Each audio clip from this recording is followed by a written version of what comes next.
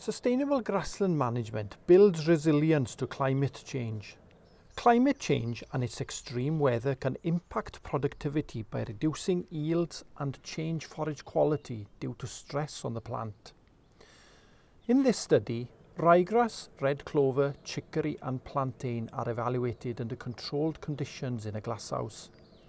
By using mesocosm bins, we have greater control on droughting and are able to sample soil water. These forages with a different root structure vary in their susceptibility to drought and access to certain essential micronutrients. The aim of the study is to understand the effect of drought on micronutrient content and determine the role of fungi in alleviating the impact of drought in these forage species.